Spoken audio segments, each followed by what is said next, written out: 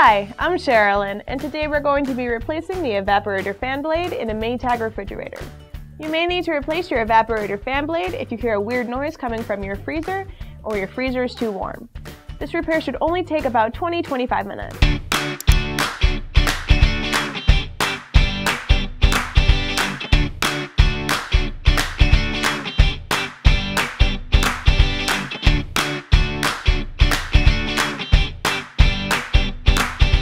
For this repair, we're going to need 3 tools: a 1/4-inch nut driver, a flathead screwdriver, and a Phillips head screwdriver. If you don't already have a new evaporator fan blade, they are available for purchase on our website. Before making this repair, make sure to completely disconnect the refrigerator from its power source. We can open the freezer door. Start by removing the ice bin. Then we can remove the wire shelf.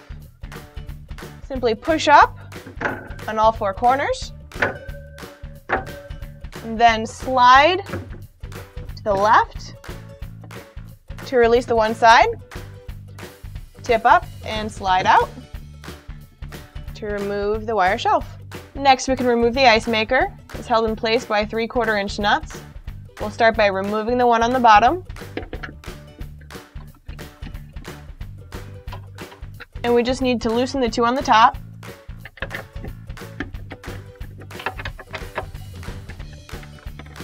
Once those are loosened, we can lift up on the ice maker, lift it off the screws,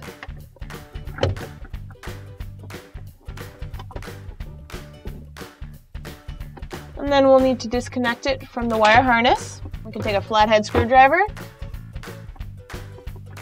lift up on the tab, and disconnect those, and remove the ice maker.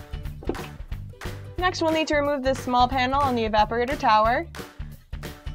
Just take your fingernail, pull it out, and set it to the side. There's a 1/4-inch nut on the inside. We'll remove that. Now we can press in on the tabs on the outside of the tower.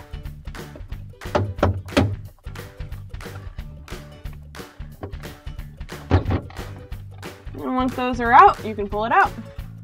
Now we can remove the 4 screws on the evaporator cover. We'll take our Phillips head screwdriver to do that.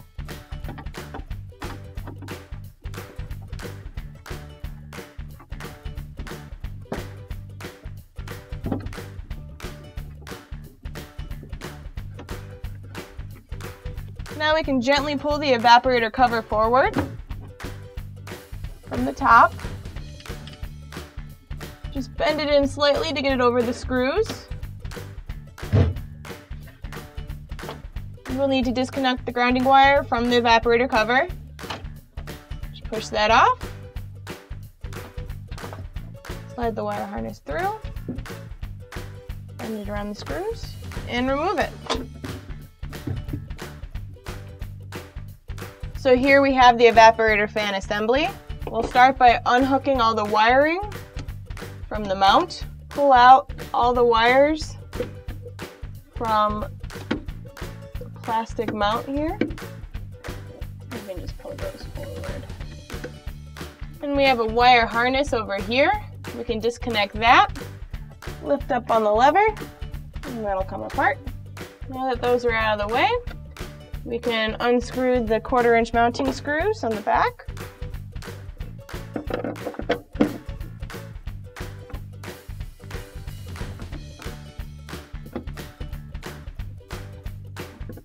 Once those are unscrewed, you can bring it forward.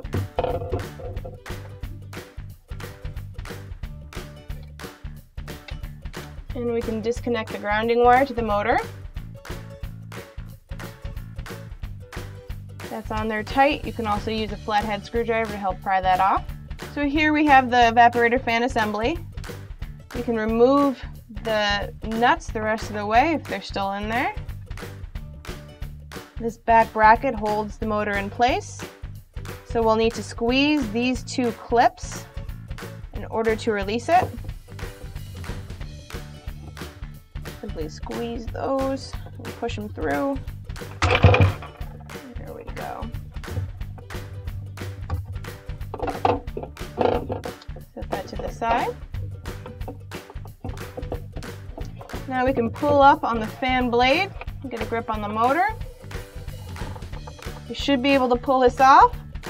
There we go.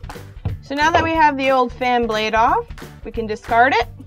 So now we can take our motor. We'll take the black bracket that goes on the back.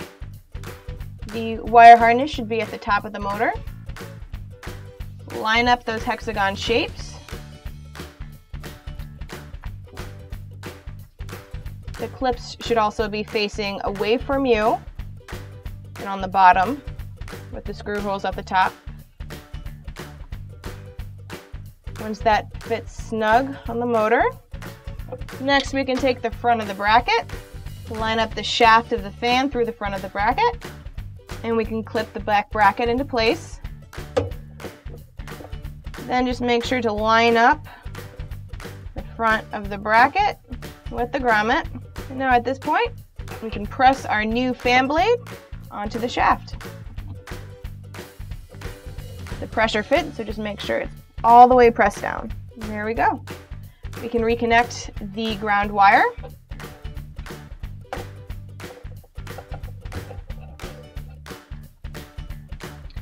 And we can mount it on the wall again.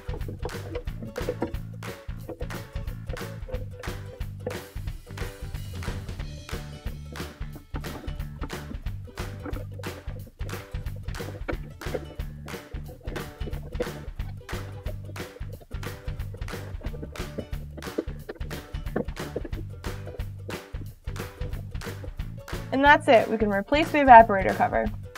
And then start threading through the wire harness for the ice maker.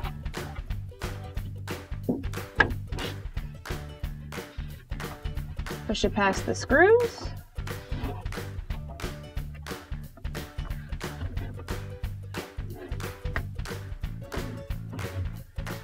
And then make sure that fill spout for the water goes through the hole in the cover as well. And we can replace the screws.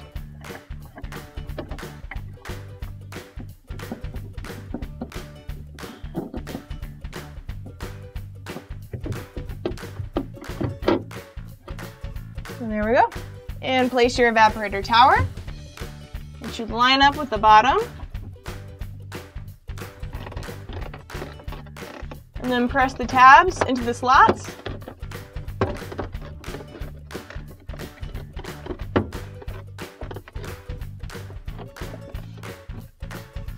And you can replace the screw.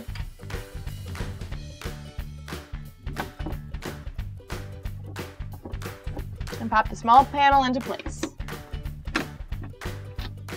Replace the ice maker. We'll start by connecting the wire harness. Then we'll just need to make sure that the fill tube sits inside the water fill cup. And we can set it on the screws. Replace the bottom screw.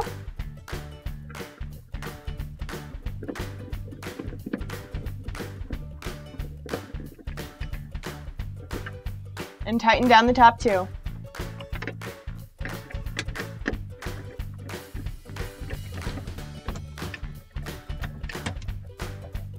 And that's it. Replace the wire shelf.